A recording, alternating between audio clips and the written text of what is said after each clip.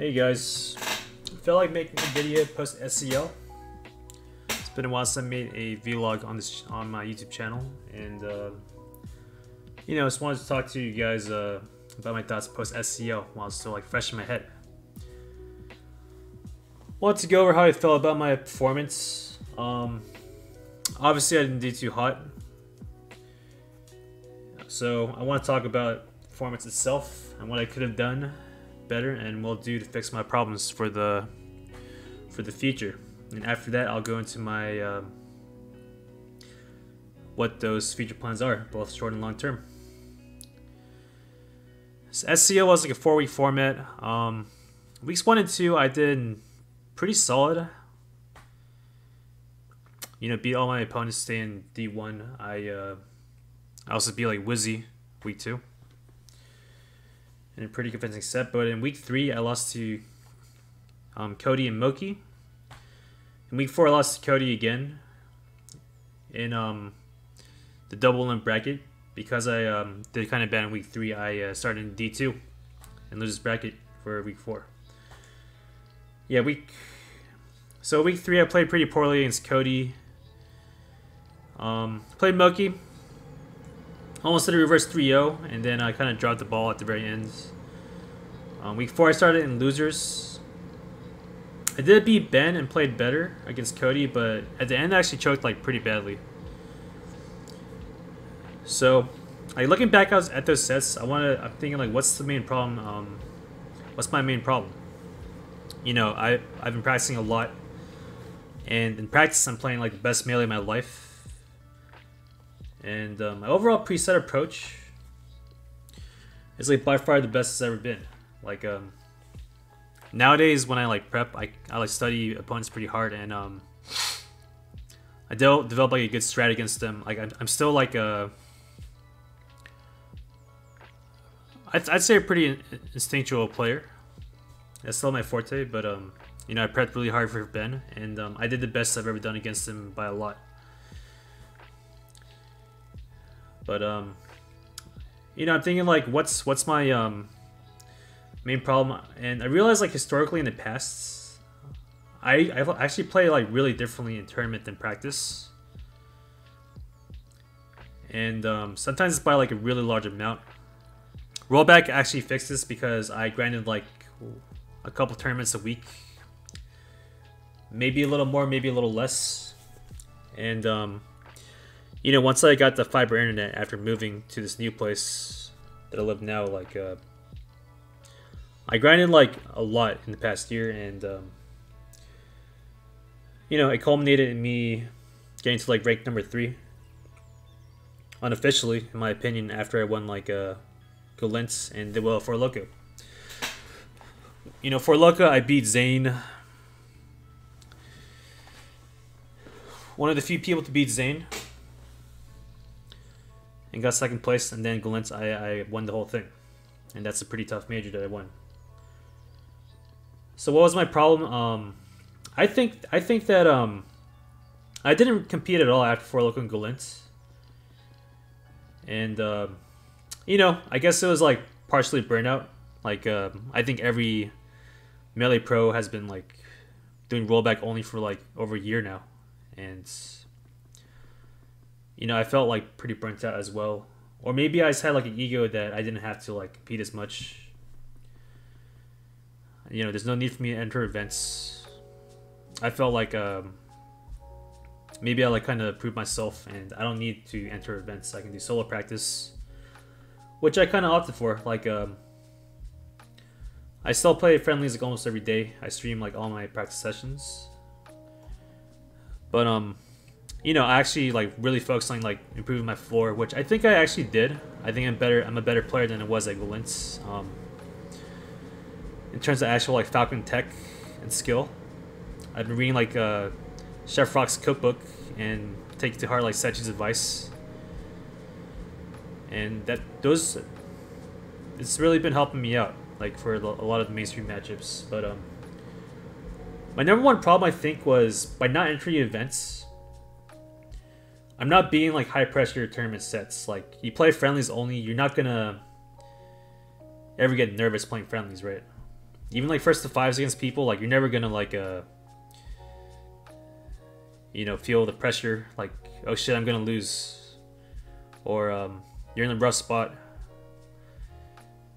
You know what I mean? Like you don't really get that for friendlies. So I think my not entering events after Golintz was like it increased my choke factor by a lot, since you know, Golint was like a mid-March, and now it's like early May. I didn't really compete for like over a month. So my overall floor and skill like rose since Golintz. I'm still grinding the game, but my choke factor went up by a lot, simply because I'm not entering events and like being under pressure. That's my personal belief. That's like my number one mistake, especially during weeks 3 and 4. I had 3-0 comeback on Moki and choked game 5, and I choked a couple games against Cody today. A lot of people said I should have won 4 of the 5 games. They got a point, but you know, it is what it is. I got too nervous or something happened. So yeah, on top of that, been trying to make like more content, whether it's like Smash related or like random stuff like tier lists. But yeah, I should just be focusing on my main job as like a sponsored pro gamer, which is to do well at tournaments and all that.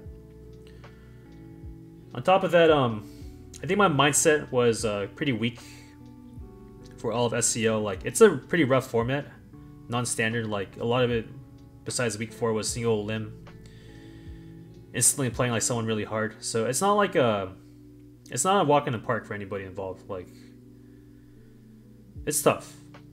It's really tough. Like, you got to play hard people right away. So I don't know, my mentality was like kind of poor. It should always be about like beating everybody and winning every event you enter. For like SCL, I think I cared more about like, you know, I hope I stay in Division 1. Or like, yeah, I hope my opponent's really bad so I can stay in D1 easily, instead of like winning the whole event every time. My mentality was like a little bad in that respect. And you know, week 4 is like top 6 Summit.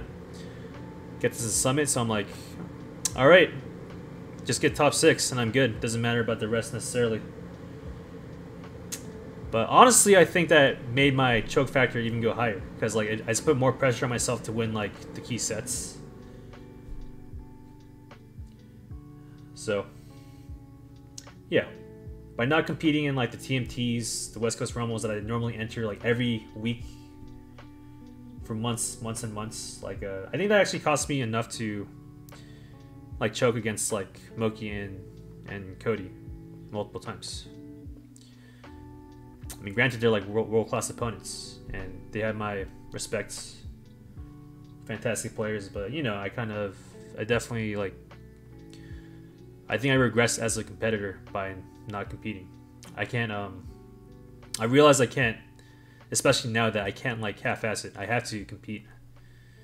I can't just play a bunch of friendlies. Then when I do like play tournaments after like a month or so, like, you know, I can't just play my best as a competitor. So I'll probably never do that again. I'm always gonna enter a couple hard events every week. I made some tweets about it. It's a pretty good realization. Like, I realize, you know, I don't have the natural skill or talent to like always play my best without you know, grinding events. I can't just play friendlies, no matter how well I think my friendlies sessions are for improving. I really got to grind the tournaments. So, you know, I'm back on the grind for like TMTs, West Coast Rumbles. Next Sunday is going to be Ginger's $1,000 pop bonus events, so I'll enter that. And yeah, I'm going to go heavy into entering rollback events. And we'll do so until land comes back, which I question. It'll be like a transitional period. We'll see what happens. But, you know, I think online events will happen for a very long time. and I'll probably just keep entering to stay sharp. I know like I'm betting you like the top 6 at Summit. A lot of them will take a break, but now I'm gonna keep grinding, and if I get into Summit, I'll, you know, it's gonna pay off the grind while they like kind of take a break and sit back. Melee is a game that evolves constantly. If you're not staying sharp, then it's really easy to fall behind. And I'll probably try not to regress as a competitor. I think that's a huge realization for me overall. So yeah, next few months gonna compete a lot, and Summit's looming in July, with voting happening during June, and there's gonna be a last chance qualifier event, but it's after voting. I was really hoping the qualifier would be before the voting, but it's not. So the question is, will I campaign for Summit then? I'd say if my skill is I think my skill's there already. I think when I'm playing really well and all the new stuff I've been learning and developing, I can absolutely be like a top 3 contender at Summit. It's just like because I haven't like entered tournaments for like over a month, I think my choke factor or like tournament mentality is a little scuffed. But I can fix that by entering a lot of events and grinding it out, which I plan to do. I'm going to stream all my events, at least 2 events a week. So come end of June, I don't know exactly when voting will be, but come end of June, if I think I deserve it, I'll probably campaign. And what are my terms? I want to win like 80% of events and keep improving. I don't want to just get voted into Summit and then like suck a fatty. And you know, it's the first line event coming back with top level competition. I really want to be there and compete. It's been over it's gonna be like a year and a half almost. You know, Summit's Summit's dope and all that. I definitely want to prove myself and redeem myself, because you know I haven't been doing the best since Galent. So yeah, if I think I deserve it, I'll campaign. And yeah, that's all I gotta say. Overall, good lesson learned. Good humbling experience. I'm not really depressed about like choking. If anything, I'm like more empowered to do well and like grind it out. Like I've been kind of like lazy and not feeling melee since Galent. You know, but now I'm like pretty fired up to like compete and get back to where I want to be and then some.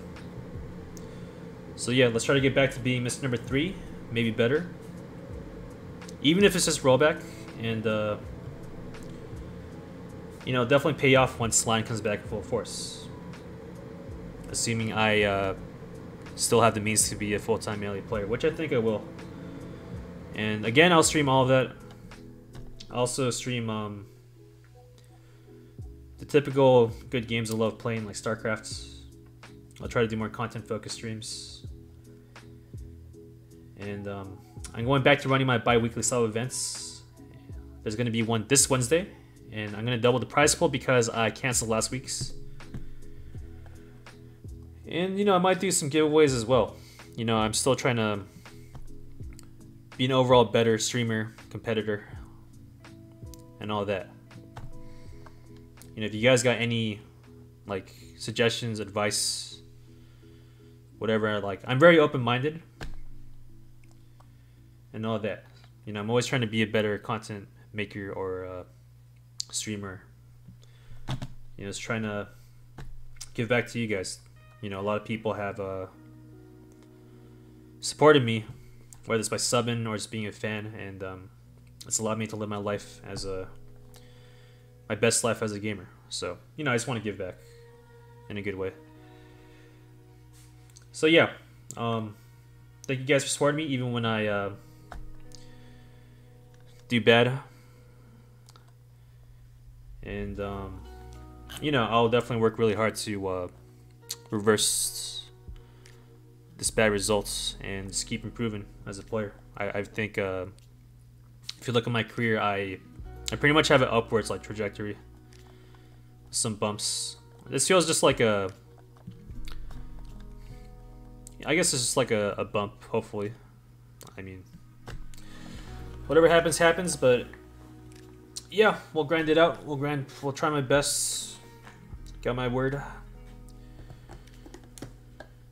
And that's all I gotta say. Thanks for watching this vlog. I'll try to make some more when I feel the time is right. Appreciate all you guys.